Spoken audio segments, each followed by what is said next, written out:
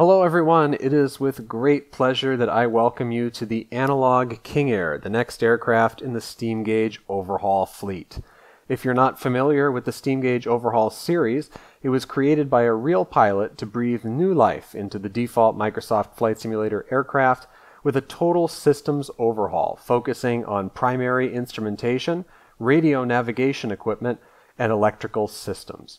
All equipment featured in these aircraft are based on real-world units and are designed to meet the requirements of the most serious simmers flying under instrument flight rules or those looking for a real challenge. If you're familiar with the analog Caravan, hopefully you've seen some of the major updates that have come out since its release, featuring the fully simulated environmental control system, some custom sounds, and the comprehensive failure system that allows you to adjust mean time between failure of nearly every system on board the aircraft or schedule specific failures to test your skills. As with the analog Caravan, if there's one phrase I would use to describe the analog King Air, it is attention to detail. Even though this is just a total systems overhaul and new interior model for a default aircraft, there's something that you're getting with this product that you're not with a lot of other aircraft that are available at a similar price point, and that's just the depth of systems. There is nothing in this aircraft that is not fully simulated and connected to its underlying system. Every single circuit breaker you can pull, it's connected to the integrated failure system. The attention to detail is just spectacular. Even the cockpit voice recorder needle vibrates and goes up the scale as you increase the noise level in the cockpit by turning on the engines. And much like the Caravan, there's all sorts of little aesthetic details like the armrests or the sun visors that slide along the rail that just add so much character to this aircraft. So what I want to do today is the same thing we did with the Caravan, which is to go through all the checklists required to bring the aircraft up to speed and ready for takeoff, so you can see all the systems tested and demonstrated at least to a first degree. And what they say about the King Air's 24-hour checklist is that you should time yourself with an hourglass instead of a stopwatch, because there's a lot to do. So let's get started. I already have the aircraft configured for engine start, but there's a couple of things I want to show you in the before engine starting checklist. And the first one is the emergency lights. This is a cool feature of the King Air. This switch over here, when you turn it on, you get this green glow underneath the panel without ever having to turn on the master switch. So you can see what you're doing in the cockpit and get prepped for engine start without having to drain the battery. The next thing is this T-handle down here, which arms the automatic passenger cabin oxygen mask system, which is simulated in this aircraft. There's also these quick donning oxygen masks in the overhead panel for the crew, which are also simulated with custom sounds. So now we can turn on the master switch. You can see this red LED indicator here is telling us that the cabin is unacceptably hot for passenger comfort. We can see over here it's 93 degrees Fahrenheit or 34 degrees Celsius. Let's take a look at the battery voltage. See that it's around 26 or 28 volts, plenty for a battery start today. We will check the fuel quantities. With the switch at test, we can see 1,400 pounds, the main tanks here, and the auxiliary tanks. With that, we are ready for the engine start checklist. Beacon light is on. Propeller area is clear on the right-hand side. Right side engine starter, engage. We're watching for an immediate rise of the gas generator RPM. We need to make sure that this really reaches its maximum sustained value before we engage fuel flow to the engine by moving the condition lever to low idle, because hot starts and hung starts are possible with this aircraft. That looks about good there. We can go to low idle, watch the ITT rise, make sure it doesn't exceed the start red line of 1090 degrees Celsius. That looks good. Temperatures and pressures are in the green. We're looking to get 50% in the NG before disabling the starter motor. And now we're just looking for everything to stabilize. The annunciators go out on the glare shield panel. Once we're satisfied with how this looks, we can turn on the right-hand side generator. The annunciator light goes out. We can see there's load on the right generator. We can test the voltage. Looks good. For a cross-engine start, we can put the right-hand engine condition lever to high idle, and that should be enough to run the air conditioner if we want to start cooling the cabin down. We can put the cabin environmental control switch to auto, bring down the temperature, turn the fans to high, and we should start to see the temperature come down, though it is a large cabin to start cooling down. Good. Battery amps should be reading positive, only slightly here. The battery charging current is fully simulated in this aircraft, so if it's too high for too long, you'll see a battery charge annunciator here alerting you to that condition, and if you don't alleviate it soon, the battery will become fried and disconnect from the rest of the system for the duration of the flight. With that, we check the propeller area is clear on the left, and we can engage the starter motor on the left-hand engine. And you really have to be careful with how long you're running the starter generator during engine start in this aircraft, because if you don't obey the limitations in the pilot's operating handbook, you will destroy the starter generator and you won't be able to use it to start the engine. That looks about good there. We can go to low idle on the left engine, watch the ITT rise. Stays below the start limit. NG's coming up. Secondary injectors. Fuel flow looks good. Above 50, we can turn off the starter. Temperatures and pressures are in the green. That looks like a good start to me. The annunciators are out. We can turn on the left-hand generator, reset, and then on. Check, and both generators show current, and the voltage is good on the left-hand generator. We could turn the right-hand engine down to low idle, but we're going to leave it at high idle to keep the air conditioner running. Next, we're going to bring the camera over here. We're going to check the isolation bus and make sure that no current is bleeding through the current limiters. So what we're going to do is we're going to check the voltage on the cross-side generator and watch the load meters as we disable each generator by itself. Here's the right-hand side. We see the left-hand generator takes over the load and the voltage stays the same. Switch over to the other side.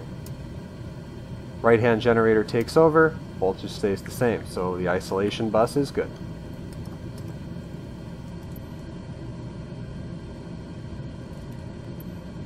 Now we can test the annunciators, and it's very important that we do test all the annunciators in this aircraft because even they can fail. And they all look good. Now we are ready for the before taxi checklist. We're going to test the fire detectors. First with the right-hand detector. It's good. Left-hand detector is good. Right-hand fire extinguisher is good. And the left extinguisher is good. And you will discover that both of these work, by the way. This is the firewall valve, which will disconnect the engine from its fuel supply and from feeding any bleed air to the aircraft.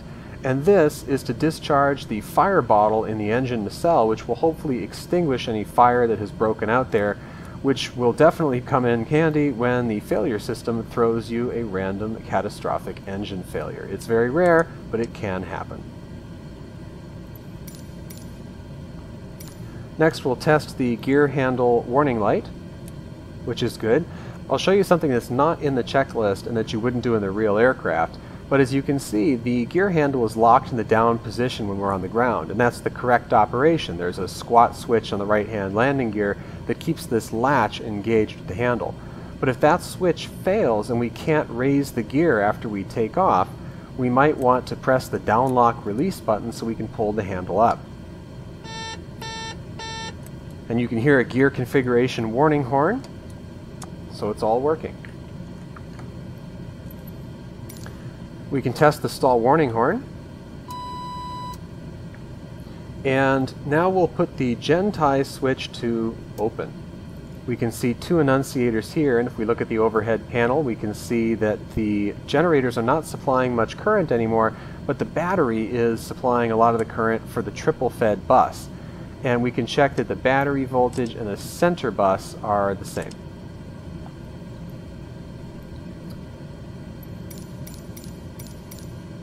We can put the gen-tie switch back to normal. We should see those lights extinguish and the current come back up on the generators. Next, we can move the bus sense switch to test, which will affect the same thing by simulating a bus fault. And we can see here that we get the same thing up here. Check the voltage in the triple fed bus.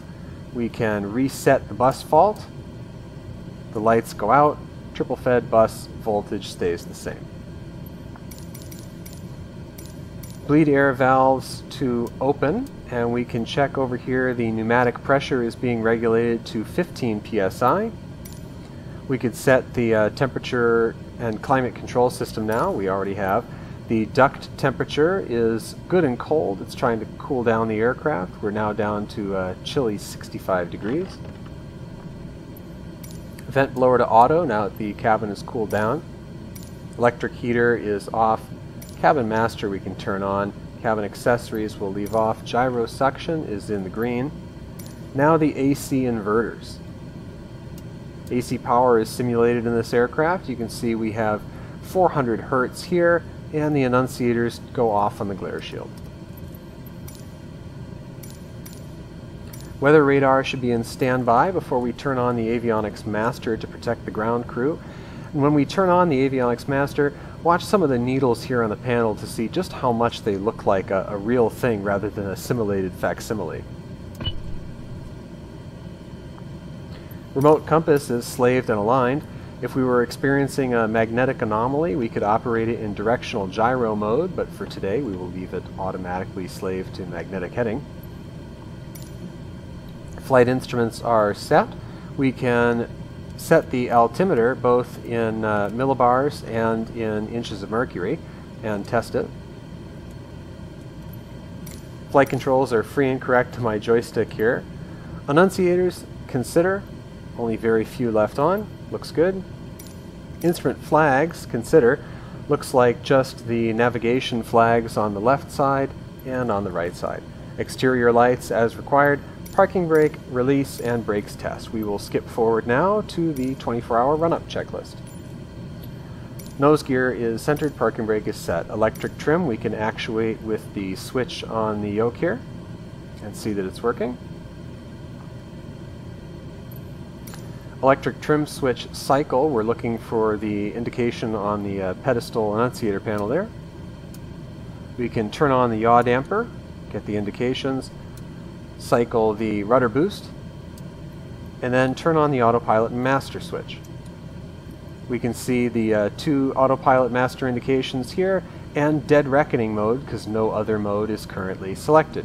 We can come onto the yoke and disable the autopilot. We hear the tone and confirm that the autopilot is now deactivated. Next we'll test the inertial separators for the two PT6 engines by switching the actuator mode to standby and turning both of them on.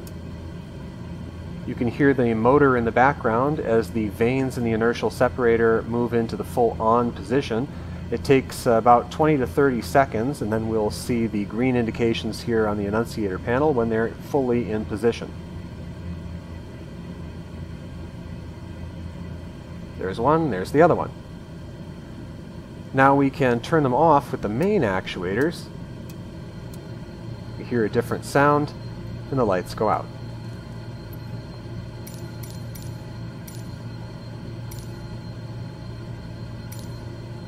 Next we'll test the auto ignition system. Turn the auto ignition to arm, and we're going to go to low idle just for a moment and increase the power levers until we see about 17% torque. And what we're looking for is for the auto ignition and the low prop pitch indicators to go out at about the same time.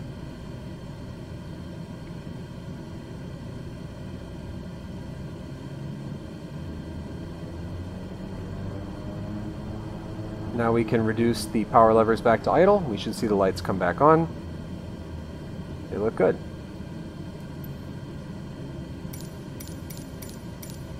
The auto ignition is working. Now we're going to do a primary propeller governor overspeed check. Now it says to do each of these individually, but I only have one throttle over here, so we're just going to do them together. We're going to increase the power levers through 1600 RPM while holding the primary governor test switch.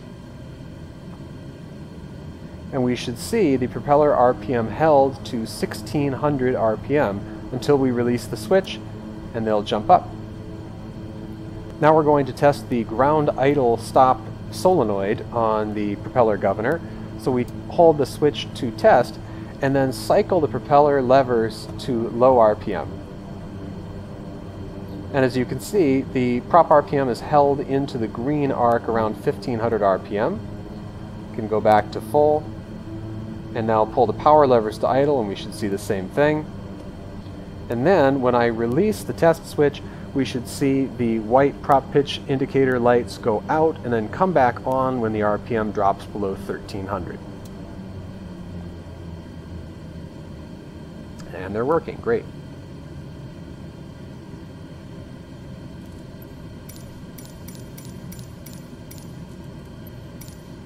Next, we're going to test the auto feather system, which is custom coded for this aircraft, so it matches hopefully what's in the real world. We can put the switch to test, we see the light extinguish, and now we're going to advance both power levers to around 25% torque. And as we do so, we should see the green auto feather annunciator lights light up underneath the ITT gauge. Now we will slowly reduce the power levers on one side until we see that around 17% torque, the cross-side AFX light extinguishes, and then at 10% we can see the propeller go into feather and the auto feather light extinguishes. Now it won't go fully feather because the engine is still running. As soon as the prop RPM gets low, the torque goes up, brings it out of feather, so it just goes into this little cycle here, but we can see that it's working, trying to pull the engine in feather. We can go back up to around 25% torque on that engine, and then we'll do the same thing on the other side.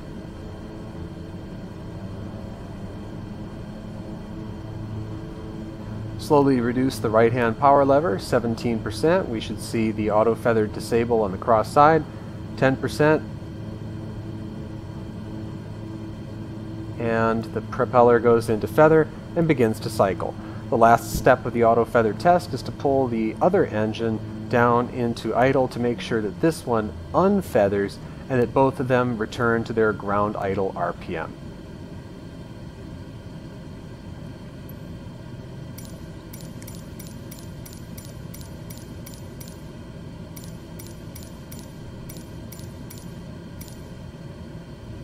Next, we're going to test the windshield anti-ice. So we take a look at the load meters up in here. We can see they're just above 30%. And when we turn on the windshield anti-ice, we should see an increase, and we do.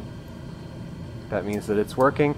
Next, we test the propeller de-ice, this switch here. We can see the prop de-ice needle jumps up to around 20 amps over here. It says we should have 26 to 32, that's good enough. We should see an increase in the load meters as well, we definitely do. And the next thing we're looking for is for the prop amp needle to cycle down to 0 and then back up to 25. And that's about on a 90-second interval.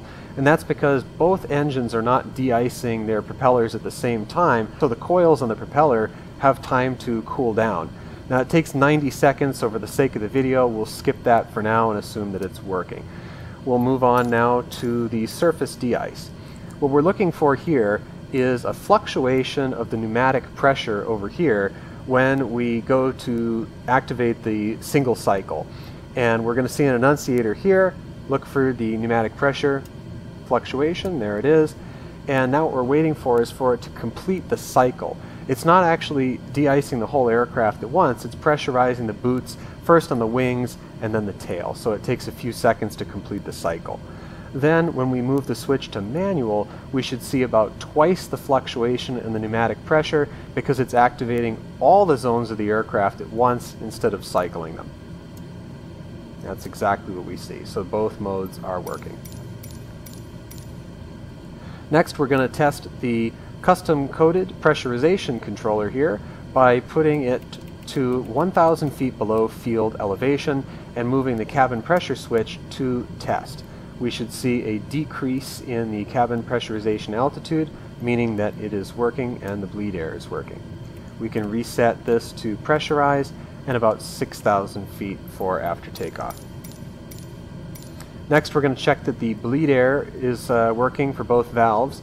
We can turn off the left one. We should still have pneumatic pressure here. Turn off the right valve. We lose pressure. Turn the left on. Pressure comes back up. We know that both are working. Flaps, as required, we'll test them here, make sure the indication is working.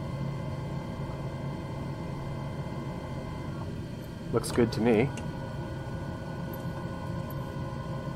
Fuel quantities we can check again. As we can see, there's actually more fuel in the main tanks than there was last time we checked, and less in the auxiliary. And that's because anytime the engines are running or the electric standby pumps are running, there's two jet pumps automatically transferring fuel from the auxiliary tanks into the main tanks. Flight instruments check. Battery ammeter should now be very close to 0, so we don't overcurrent the battery when we go to take off. And with that, we are ready for takeoff. So I will leave the video there for today, I think. And before we go, I will just show you the failure system. The weather radar does work, by the way. So you can see the engine indications here showing you the health of the engines. You can repair them, refill the oxygen cylinder, and here's the failure system where you can adjust the global failure rate for the random failures and also see the currently active failures, adjust the mean time between failure of nearly every system on board the aircraft, or disable the failure completely if you wanted to do so. You can also schedule failures to occur randomly between 2 times to test your skills on something specific. There's much more information on how the failure system works in the version 1.1 video of the Analog Caravan if you're interested in that. I will also do another video of the King Air in flight to show you all of the custom avionics, do some navigation, and show you the various radio configurations that are available in this aircraft from almost any era of its history. Until then, I wish you all blue skies, and I will see you in the next video.